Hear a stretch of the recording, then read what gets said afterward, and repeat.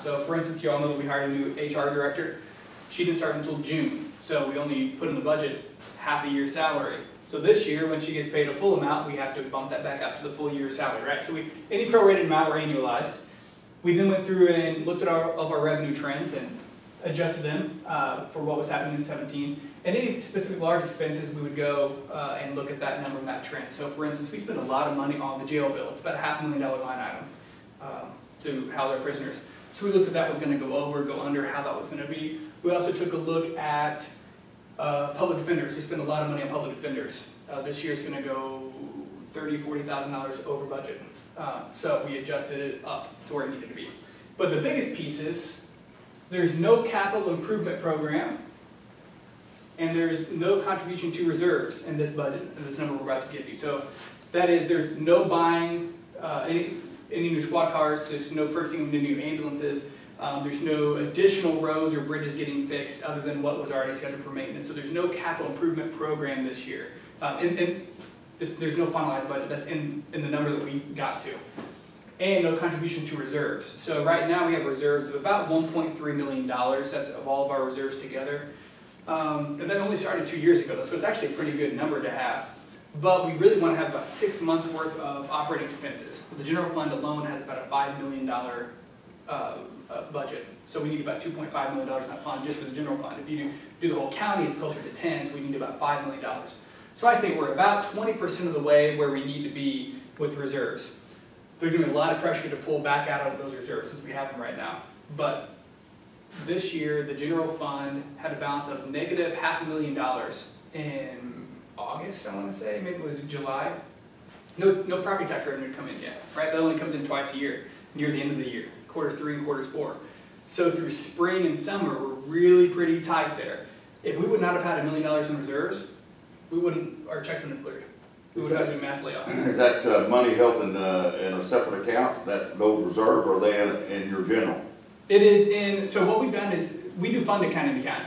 And a lot of governments do fund accounting, and they should do fund accounting. So what that means is, we have funds lined up, and then we have checking accounts lined up. And you could have money in one fund in multiple checking accounts, and you could have money in one checking account in multiple funds. Does that make sense? So you can have negatives in some of your accounts, and you're okay. I mean, the money's in the bank. Precisely. That's what we've done, is we've consolidated what you see. So I mean, but your reserves is in that part. It is. Yep. So basically, you can work off of that then. We're drawing off those reserves during the year for cash flow purposes. And that works so long as by the end of the year, you're in the black. If you go red, you have a problem. Then, so long, you got to get back to the black. So you don't have anything scheduled to go in those reserves on a monthly basis or an annual basis then? Nope, those will be budgeted in each year's budget. And if there's any surplus at the end of the year, then historically we've taken the surplus and put it into the reserves. Is there some entity that requires you to put so much in reserve or have so much in your reserve before you quit doing that, or not? No, we're not required by, there's nothing in state law that requires it to contribute or to stop contributing to it, but we should follow, it's called GASB, the Government Accounting Standards Board, and there's also GAAP, which is Generally Accepted Accounting Principles. And those both recommend that we have about 6 months worth of operating revenue in our reserves. It's just a recommendation, it's not a...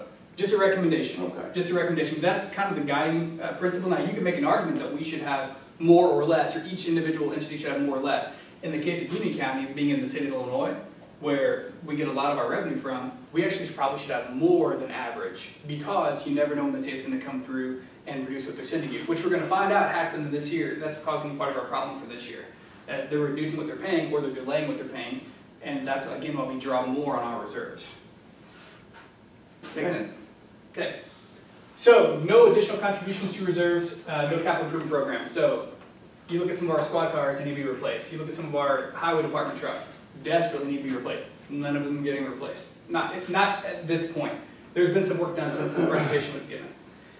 The result of all of that was that we had a $423,000 deficit. Now, that doesn't mean that we didn't have the money at the end of the year. That means that if you budget the expenses the way that we did last year, and we look at what we expect our revenues to be this year, you would end next year, you'd end FY18 with a $423,000 deficit. So clearly some pretty significant changes need to be made to make sure we get a budget that was in line. I'm going to get to it, but This is abnormally high, but there's always, every year, about a $200,000 deficit. So, we will get to that. Top offenders. This has been internally within the courthouse and probably on social media. People don't like this term offenders. I think we're all level-headed enough that this doesn't mean that these are bad things or bad people. These are things that just affected the budget, right? So, clearly health insurance went up 15%, $38,000 increase. Doesn't mean we need to get rid of health insurance. Doesn't mean it's a bad thing. It just means that it caused the deficit in this situation. We have raises in place. It doesn't mean that people don't deserve raises. It doesn't mean that these aren't important jobs. It just means that that's part of the causing the deficit for this year. There's a change year over year. If we look through these, and I know this is small for people in the back, and we'll make this available. Actually, it is available already, isn't it, Riley, on the website? I'll read off most of these. Now, this list goes longer, and everything that's on this list right now that you see actually totals $600,000 worth of negative changes. So there's actually about $200,000 worth of positive changes here too, below. But I say that the top, everything above $10,000. The biggest hit this year is a 10% reduction in the state income tax from the state of Illinois. That was a change made in this year's budget. They reduced what they're sending on to the counties by 10%. That's going to be about a $121,000 hit to Union County. So let's take a moment and let's shake our fists and bemoan the state of Illinois. That said, if we take that off, we still have $500,000 worth of things that are causing our deficit that is internal. So, yes, it's making the situation worse this year than it usually is, but it is not causing the problem. It is just a contributing factor to a problem that already existed. All right? So, a few other ones, and we'll run through them relatively quickly. We needed to levy more for IMRF this year because we haven't been levying enough and we've been transferring money out of the general fund. So, in our budget scenario, we are lowering the tax levy for the general fund and levying more for IMRF to make it really look the way it's supposed to look. Transfers in from revenue stamps. So that transfer from revenue stamps hadn't been made in about a decade or so. So it's just been pooling in an account. This is a consistent problem in the county where we have accounts, we let money pool here, and we don't let it flow into the general fund for the purpose that it's meant for, I guess its real purpose. So they made a contribution of about the last decade's amount, so about $50,000. So this year we should only anticipate to get about $5,000 a year. That's a $50,000 hit. We used it to balance the budget last year, but we don't really have it, right? So this is a consistent thing that the state of Illinois does too. They take one-time revenues and they don't use them for one-time expenses. They use them for ongoing programs. So your expenses go up, your revenues are stagnant. It's a trend we're going to see. $50,000 for compensated absences. So we don't have enough in our reserve fund for compensated absences. That's a specialized reserve fund. Not enough to cover people that are eligible to retire in the next 5 years. As you might guess, a lot of our employees are come and go in waves. We don't have a lot of turnover all the time, but when we do, it's a lot of people go, and then you hire the next group that stays in for 30 years, and they retire, and 30 years later, you do the next same thing. So we needed to transfer, we estimate about $50,000. This is to pay for paid time off. So our employees in the collective bargaining units, they have paid time off, cash value of their sick and vacation days. Vacation days is everywhere, but they have cash value of sick days. So we have to put money in reserve for that. Social Security was $45,000. It's the same thing as IMRF. We weren't levying enough, so we had to change the levies around. Health insurance, we found out that that's not estimated anymore. We did get a 15% increase. That's going to cost $38,000. The Child Support Fund is a special fund held by the circuit clerks and has a specialized purpose, and they're supposed to transfer $30,000 to cover some employees that are doing some employee work. This is for past years. That's going to happen once. We can't get it in future years. The same. It's much like the contribution from revenue stamps. Arrestee medical, that's paying for the medical bills of people that you arrest. So we have to, if they're injured while they're in our custody or develop an illness in our custody, or if it hasn't been diagnosed previously, you got to pay for pulled teeth, you got to pay for all sorts of stuff, right? So a lot of medications. If you are addicted to drugs, then you get the medicine that you need for that addiction. And that is going $30,000 over budget this year. Actually, it's more than that. We're paying for some past years. So we needed to up that. We talked about the proration of the human resource manager's salary. That was 6 months. We had to double it. State grants games fees, that's video gaming tax. That's the portion that we get. The FY17 budget overstated that because in 16 they got 18 payments because the state was delayed in paying us. So they based the budget off of 18 payments instead of the 12 that we'll actually get. Court Order of Public Defenders we talked about. Assistant State's Attorney was 6 months, so we had to double it, prorate it. We got a double payment for the city share of animal control. Right? The cities all contribute to the county for animal control. They paid twice. Some of the cities paid twice in 17. They kept it in the budget. Well, nope, you're only going to get it once, so you got to take it back out of the budget. Raises, some transfers you need to make, a 2% increase in the detention bill, yada, yada, yada. This is how it happens. So none of these things you look at and say, well, well, there may be a few in there, but nothing really look at and say, that's a bad thing. These are just things that happen in organizations. Health insurance just goes up. Sometimes you just have to pay people more. You especially have to pay good people more. I think most of us are pretty pleased with our police service in Union County. I certainly think we're all pleased with what's happening with our 911 people that answer the phone call, right? We want to have that localized. It costs money, so you have to pay them more. But you have to have revenues to cover it. So, as you can see, we had some revenues that weren't coming through. So how do we fix this? So any option that's going to fix it is going to take some fundamental restructuring of the county government. So what we've been doing, not because anybody's bad, but just because of the way it happens, we've been kicking the can down the road the same way the state of Illinois did. I talked about taking one-time revenues and using them to pay for ongoing expenses. That just doesn't work. So I keep doing this to everybody. You probably see me walking around town doing it. I do it so much. But when your expenses go up 10 to 15, 20% and your revenues are stagnant, when you hit this point, you're out of money. So what we do every year is we get past it. We get up to this point. So we cut enough to get back to our revenue line. But the next year, you have to make up that same difference, plus your expenses went up even greater. So now you got to cover double, and you got to cut that much more out. So we have slashed and slashed and slashed for years travel lines and office supply lines. This year, the treasurer's office, my staff came to me and said, we need to send out our friendly reminder emails. Now we're out of envelopes. And so well, let me go look at my budget to see if I have enough to buy envelopes. We're to a $65 box of envelopes, but I was down to $200 in my office supply line. So, which is fine. It needs to be tight. That's good. We've cut those pretty much where they need to be. You can't take $500 more and plug a $400,000 budget gap. So we're going to have to do some fundamental restructuring. That means right-sizing. People don't like that term, but it may mean that you have to reallocate resources. If we think the most important things, I'll give you my opinion, the most important things that you look for in a county government, good roads, police service, so your safety, and in this case, I'd say our ambulance service. We have a great ambulance service. And it's something that people want here. That's where people are going to look out and say, that's what our county government is supposed to do. People don't care about the treasurer's office. You want to make sure it's good, but nobody goes there, wakes up in the morning and say, boy, I'm really glad that treasurer's office is doing a great job. They just don't do it. We don't need a Lamborghini treasurer's office. A Ford is just fine. Making sure the money's where it needs to be and the money's being saved the way it needs to be saved. So, we're going to have to fundamentally restructure how we do some things. It means looking up some of our contracts. It means with the jail bill, is there a better place to go? Maybe there isn't, but look it up. See if there's a better way to do it. Are there ways to invest in things that are going to pay off in the future? Maybe so. Second of all, we're going to designate authority to make important decisions to those who have been identified as qualified. Basically, there are a lot of important decisions. We're a small little county, but we have millions of dollars. And we do a lot of important things for a lot of important people, right? We have 17,000 people here that need the services done. You have to have qualified people making the decisions about what we're doing. If some of the contracts we're entering are not good, then we need to not let those people make those contract decisions anymore. One of the great things about democracy is you always have a new election, right? There's always a new election coming. You can always have new people making decisions. They can always hire new people to make decisions.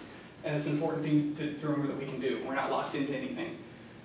We have productive people here. We have some really good staff people. Those really good ones are underpaid, and it's the result of allocating money to places that are less efficient, right? So there are some employees that probably don't do as much as some other employees. There are some processes, I should say, or some services we provide that are inefficient and not running the way that they should. Change those and reallocate to places that are more productive. And any option to provide long-term revenue assurance. So that's a problem with the county, right? So if you want to raise revenue, it means raising taxes generally. Well, we're limited to what we can raise taxes. thankfully. I don't think that when you say that we need to redo our government, it doesn't have to be raising taxes every time.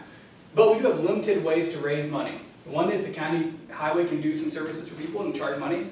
That hasn't always gone very well here recently. One is the ambulance service. They can charge money for services that are provided.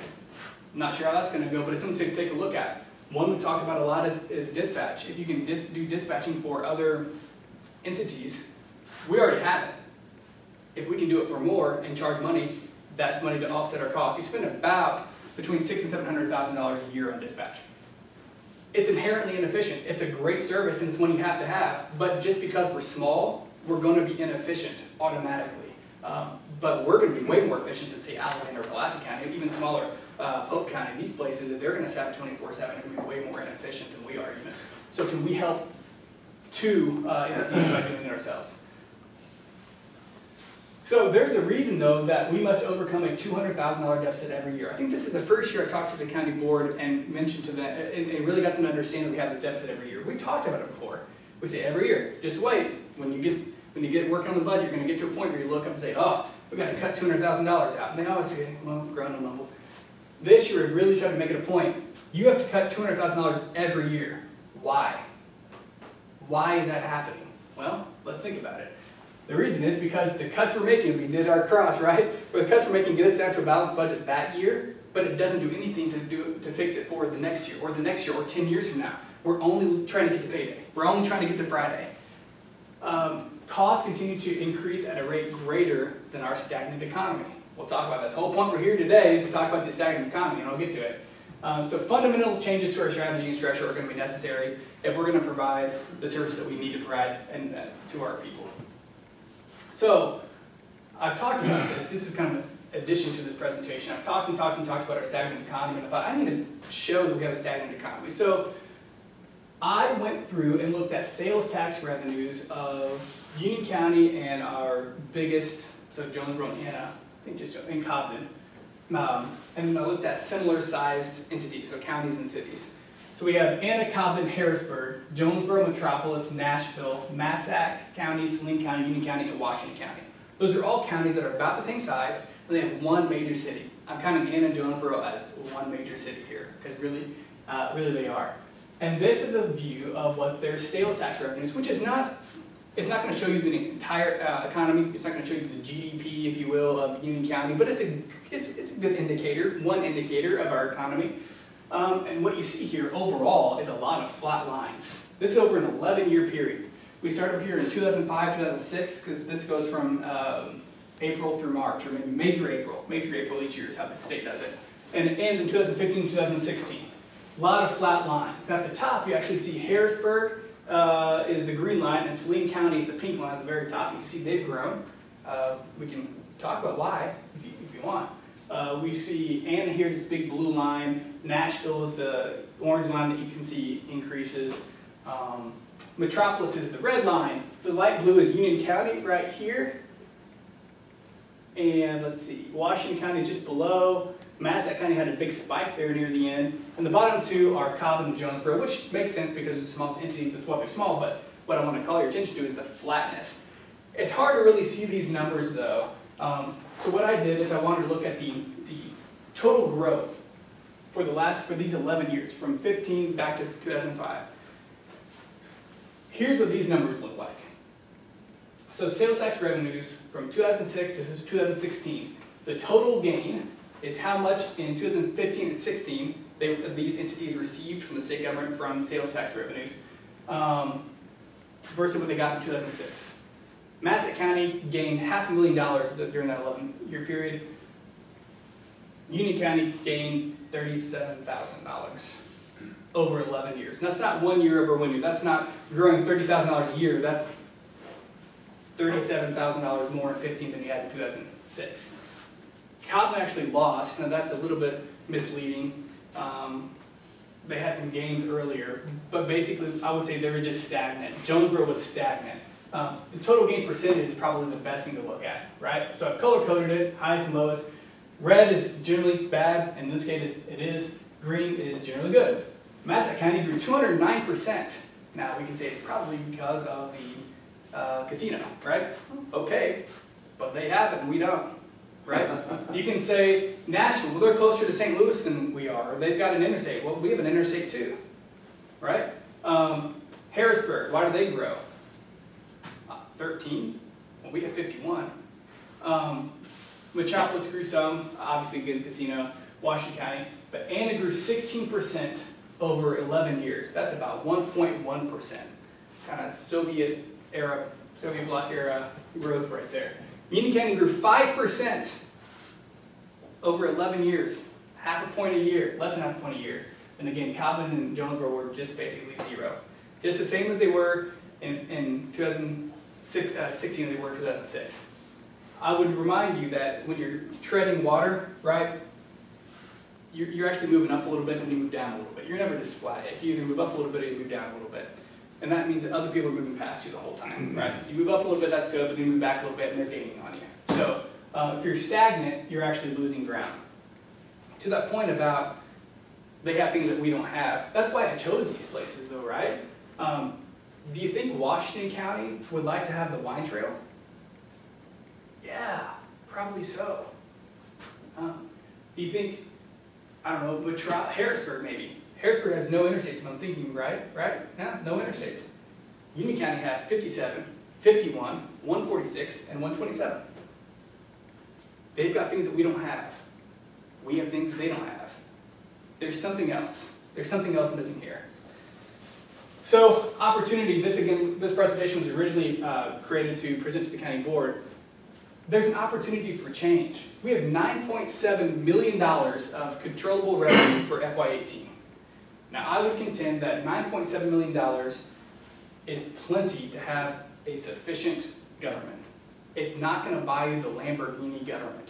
They can probably buy you a Ford government. It's not a jalopy government, right? Now, if you want some things that are a Lamborghini style, you can probably afford that, but it means that other things are going to really go down then, right? So it's all about allocating your resources. This is about $560,000 per 1,000 residents. So if you can think about you and your 999 closest friends, the county government alone, forget the cities, county government alone can spend $560,000 on you guys to provide services. There's a difference though between the government that you want and the government that you can afford. Doesn't mean our government has to be bad, but it may not be that Lamborghini government that we've all thought about. I was just talking about it with Raleigh before we talked today, and part of this is to get to where you want in life, sometimes you have to live below your means for a little bit of time to save up to be where you want to be in the future, right? So my wife and I, we don't spend all of our money every month. We pull some back and put it in retirement because we know that someday, to get to where we want to go, we're going to have some retirement. We also want to buy a little bit nicer car, maybe we want to invest in a bigger house someday, or maybe I really want to open a business. That's really what we want to do. So we're putting a little bit of money aside for that. We're living below our means. We could blow it all out and spend every dime, but we don't. We pull a little bit back because we want a better future at some point. That's going to be the challenge for our local governments. We spend every dime. Now, we have a surplus. We talked about earlier, we put it in the reserve fund. We may budget a little bit in reserve. And the line item for the last 10 years for economic development has been $5,000 in the county budget. Out of roughly $10 million, $5,000 for economic development. I argue that is like saying you need a militia and you buy 5,000 bayonets. It's completely irrelevant. So, the county government's going to start giving more money. The city of Indiana is probably going to start giving more money. All of our cities are. The banks are probably going to start giving more money. Raising $500 a pop isn't going to get it done. There's going to be a concerted effort getting all the minds that care about it and can think about it, all the best minds you can, and passionate minds together and come up with a plan, because we're going to have to start living below our means for a little bit to have a better future. So much of you've probably heard me say this before about this courthouse. I love this courthouse, and it is spectacular. If you remember the old one, it was not spectacular. You walked in, and the product was going to match that building. We have the building now, and our product needs to match the building we have. I think of it a lot as a kind of a beacon for what we can do in Union County. We went out, we passed a 1% sales tax to pay for this. 40% of this government, or this courthouse, is going to be paid for by people that live outside of the county, outside of Union County. It's my phone. It's buzzing my arm. It's really bothering me. 40% of this courthouse is going to be paid for people that live outside of our county. That's fantastic, but it's something that we did. We said, this is important to us to pass a sales tax. I'm not a big tax guy. But in this case, it made sense to pay for it, and we have this beacon of what we can accomplish. And it is the responsibility of everyone that works here, but even the people from the public that come in here, to stand in it and look outside at our 17,000 people and what we can do and what we must do for them. Way too often, far too often, in fact, almost entirely, the view is inside. We stand in this building and we don't look at those windows. We look inside at how do we maintain our status quo. Well, the status quo grew 5% in 11 years. Status quo isn't bringing new jobs in. It's not providing a better future for your kids, for your grandkids, for that next generation. So at some point we're going to have to decide, we're going to draw a line in that sand. Are we going to follow the path of the counties to the south of us that are just kind of crumbling off and washing away in the Mississippi? Or are we going to draw a line here and say it's not coming up to Union County, we're going to do something different? I challenge us now to do that. And part of what UCDC needs to do is start showing up at board meetings. Have a presence. Because right now, these 5 people, they don't hear. It's not that they don't necessarily want to do these things, they don't hear from the public that this is what they want. The Chamber of Commerce needs to have 2 people here. Come out and say, voice your opinion. This is the thing that we think is important. We think this is going to be better for our future. I think that UCDC and the Chamber need to have town hall meetings. You talked about finding out from the public, knocking doors, asking what they want. Let's have a town hall meeting. Let's get everybody together and let them give input. What do we think our future needs to look like? What do we want Canada to look like, right? What's our 10-year plan? What's our 2-year plan? What's our 50-year plan? What is the future of Anna going to be? What's the future of Union County going to be? And start making a plan to get there. That's all I have. Question. Yeah. I believe you said 1% sales tax was approved for the new courthouse. Mm-hmm. Is it taking all of that 1% to pay the lien or the mortgage on this, or is there any excess, or we have to make that up with other income? So no property tax dollars are being used to pay for the courthouse, right? So there's no other makeup is being used. But it's that 1%. But what I'm asking it's of covering that 1%. There's no excess. There's no excess because. But is it exactly that amount? Or, no. Or is it or we have to make up something? It's actually outpacing where we need to be. So that 1% sales tax is actually bringing in more because we were really conservative. Tyler Edmonds did the heavy lifting on structuring this bond payment structure, and it was back in 2009, 2010. And it was structured to where we anticipated that whatever was coming in was going to outpace what was needed to pay off. But the thing is that there's no guarantees that what that 1% is going to generate, it does it. I mean, in 09, whenever you did this, there was no guarantee that that 1% was going to pay the total amount of our repayment. Certainly. So you don't know for sure whether it is or isn't. It could be excess some years or less and not enough another year. I don't know. I mean, that's kind of what I'm asking. We know that it is right now because we know that it is right now because I look what come in and I know what the bill's going to be. Well, that's good. I mean, I'm glad to hear that. Yeah, it's exceeding. It's surpassing where we are. So we'll be able to pay off the bonds early. We're not going to be able to. We will be able to. Oh, that's we will good. be able to. So, but it is dedicated. It can only go to pay. How many years is that for? It was a 30-year loan. 30. Well, it's not too bad. Yeah, not what the amount is, Yep. And the thing about it is that 1% will still be there after that too, for whatever purpose. No, it expires. It expires. So that we will see a decrease in sales tax step one. You saw this decrease. We'll probably increase it before then, though. Limited in how much you can increase it, but actually you saw a decrease in your rate the last 2 years from the county. Now, maybe your whole tax bill didn't go down because maybe other ones went up, but the county actually. So we restructured our liability insurance program. We were paying for that with bonds, and then we were buying a liability insurance policy, and it was coming on a huge catastrophic insurance policy. But we were still paying like, I want to say $250,000 or $300,000 a year for that catastrophic policy, and then paying everything out of pocket. Well, now we got rid of that program, so we didn't take out. We're going to take out $2.8 million worth of bonds, I guess, for that. We didn't do that. And we refinanced the ones that were outstanding for the previous program, and we went to a new program. We're paying for it entirely out of the operating accounts, out of the general fund. And it is $333,000 a year, I think, this year. But it is full insurance, so we have almost nothing out of pocket. And we retired the bond. So that bond is going to expire in 2027, I want to say. So the county will be completely debt-free other than the courthouse bonds by 2027. What is the percent of what are we, 7.5% in Union County? Sales tax? Sales tax. Yeah, it's 7.5%. All right, what percent of that is, goes to the county? So 5% goes to the state. Okay, Of that, some of that will come back in probably that sales tax that we get, no? 5% goes to the state, I think the income tax, 5% goes to the state. 1% goes to, you know what, I have this in the presentation. I know you had some that we passed a few years ago for the sheriff's office. I remember that. I mean, that hadn't been too many years ago. It was 1% or. There's a 1/4% that goes to public safety, and there is a 1% that comes to the county for the facility. So the answer is 1%. It's a 1% sales tax. It's a penny sales tax. But I want to show you the breakdown of what it all is. This is part of another presentation. This is the one I gave to the Chamber of Commerce, which would be another one I can give here sometime. In fact, I already had it. But no. It's Google Sheets, Google Slides.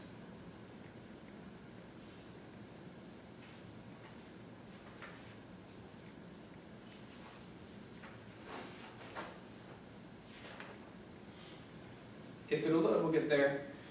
So the answer is 2.5% stays locally and 5% goes to the state. There's a 1/4% county-wide that comes to the county. That's everywhere. 1/4% comes to the county. 1% that goes to the location that the item was purchased in.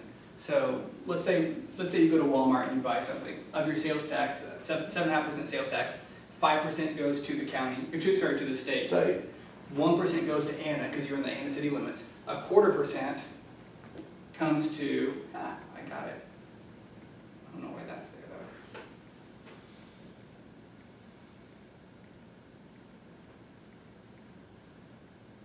though. That's the one I want. Can you see that? Where's my present button? There we go. Okay, that's good. 5% goes to the state, 1% goes to the municipality, so wherever it's purchased. If you're in the city of Anna, it's going to go to the city of Anna. If you're outside the city limits, it's going to come to the county. If you're in Cobden, it's going to go to Cobden. A 1/4% goes to the county no matter what. Doesn't matter where it's purchased, it's going to come to the county anyway. That's just a countywide sales tax. That's state statute. That's how it's going to happen. These two are levied effectively by the county. The county elected to have these. Those can come off. And the minimum tax rate you're going to pay in Illinois is 6.25%. No matter where you go, you're going to pay 6.25%. This 1.25 is added because the county said we need it. So the 1% is public facility sales tax. That's going to pay for the courthouse. And there's a 1/4% that goes for public safety. So generally for us, it goes to pay for the sheriff's office. Our sheriff's really not much coming to the county, actually. No, it goes in the budget. State. Yeah, if you're outside of the city limits, then 2.5%. We don't have that much revenue coming in outside the exactly. cities. A lot of your wineries. Well, the wineries, of course. So that's most and unincorporated areas like Wolf Lake. Yep. Or wherever, and there's much sales down in there anymore. Well, so you got Schaefer's, and that's pretty much it. Is the border, is it out of the city now, or is it in the city? It's out of the city limits. Okay. I mean, there's some things like that help generate. There's a few here and there, yep. Walmart's a big generator, and that's why Anna gets so much of it. They're getting 1% of that. The county gets a 1/4% of everything That's why there's a big fight whenever the new one went in Jackson County. Oh, right. Yeah, because of where it was located, it went to Murfreesboro or Carbondale. Yep. There was a battle over that. Yep. My thinking is, I don't know, can it be, sales tax be increased to help with this or not? It could if you want to pay more money, if you want to pay more taxes. Well, I mean, to me, that's the most fair tax that you can have. You don't pay it till you spend it. It's going, I mean, if you spend it in the county, it's going to help the county. And we're probably one of the lowest counties as far as sales tax in Illinois right now, other than maybe There's your comparison. There's your comparison. If you buy Union County, you're going to pay 7.5%. If you go to Carbon, you're going to pay 9.5%. Cape's at 8, Marion at 8.75. Paducah is where you need to go.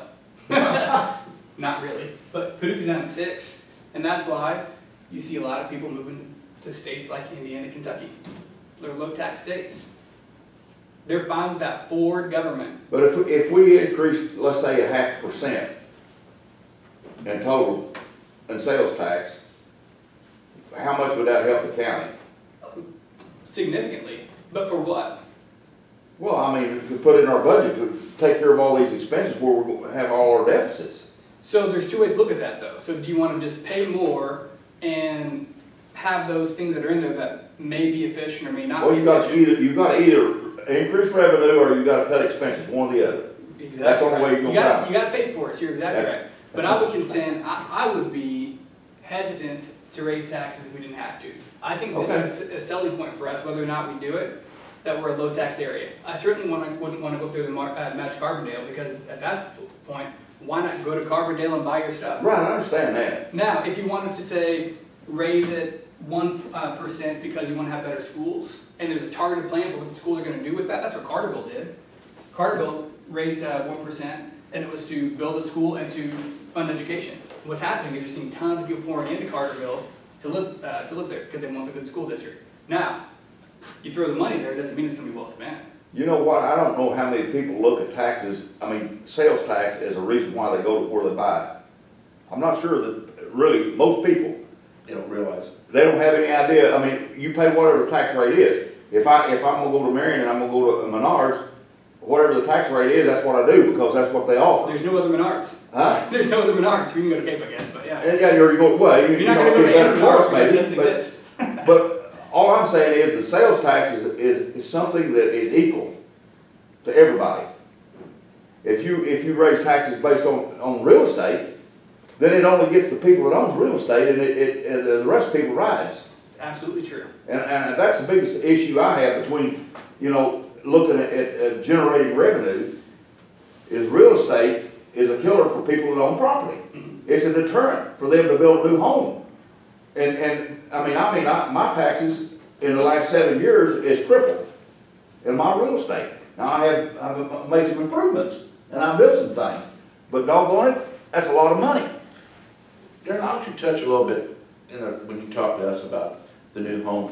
One way to change this a little bit is an influx of new people, new homes. Yeah. Of course, along with that goes, jobs for those people, or